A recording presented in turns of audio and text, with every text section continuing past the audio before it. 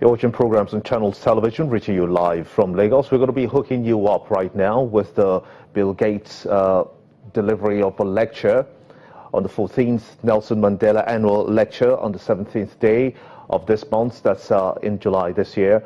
I will be taking you straight forward to look at some of the happenings there. The Nelson Mandela Foundation is in association with the University of Pretoria, of course, is delighted to announce that Bill Gates will deliver the 14th Nelson Mandela Annual Lecture today. Let's go straight to that event. Conference is taking place just in Durban, and you know that Bill Gates will give the lecture here today together with Nelson Mandela.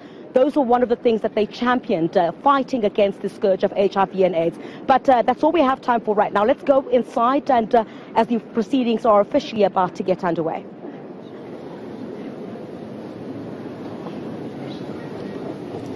Good evening. Welcome to the 14th Nelson Mandela Annual Lecture. We come at the time that we will be honoring Madiba yet again with the annual lecture. As you know, the lecture attracts distinguished people who come and address it in order to try deal with some difficult social issue. I'd like you to please help me as I welcome to the stage our honorable guests who are coming through. Professor Njabulo Ndebele, Mrs. Brasa Michelle, Mr. Bill Gates,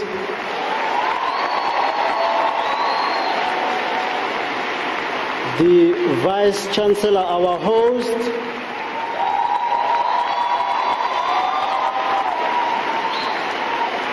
and our host for the day, Wandisa, please come to the stage.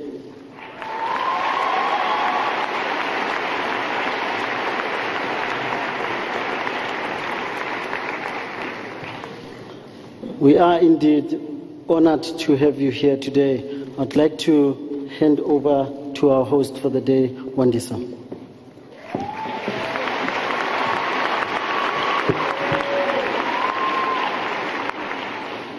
Thank you, Dr. Hatal. Good evening, ladies and gentlemen.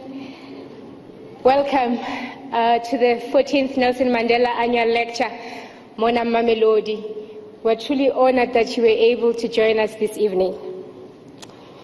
First and foremost, I'd like to welcome and greet members of the families of people who lost their lives in the struggles against apartheid, to whom this lecture is dedicated to, something the chairperson of the Nelson Mandela Board, Dade Professor Njabulo Ndebele, will address in detail in his speech. I would also like to welcome the residents of Mamelodi. Dumelanhle. Liaphila. Danki. I'd also like to acknowledge the board of the Nelson Mandela Foundation, the Mandela family, the representatives of the Bill and the Melinda Gates Foundation, staff, council, Senate members of the University of Pretoria, members of the cabinet, ambassadors, members of the judiciary, state officials, members of civil society, the sponsors of this event, students, distinguished guests, ladies and gentlemen, we welcome you. Dumelang. We're gathered this evening to honor the memory and the legacy of our late former president, liberation struggle hero, His Excellency Dr. Nelson Mandela, who established the foundation, Nelson Mandela Foundation, in 1999. The foundation currently has three main focus areas. It does memory work, dialogue work, and advocacy, and it leads the fundamental project of Mandela Day. Tomorrow is Mandela Day, right? Yeah. We're going to do good, right? Yes, but the foundation is getting us to a point where, as South Africans, we don't just celebrate Mandela Day and do good on Mandela Day, but to make every day a Mandela Day. And I do hope that we'll all be inspired to create a better South Africa that we all want to live in. An annual lecture like tonight falls under the dialogue work of the foundation.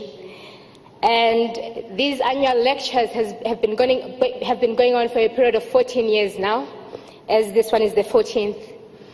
And the point and the reasoning behind these lectures is to get us to a space where as people we can sit around and discuss pertinent issues and solutions to the struggles that we continue to face as South Africans, as Africans and people and members of the global society.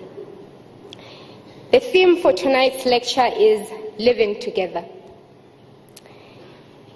For me, this theme represents a moment in which we should take time as South Africans to reflect very critically as to what it means to live together.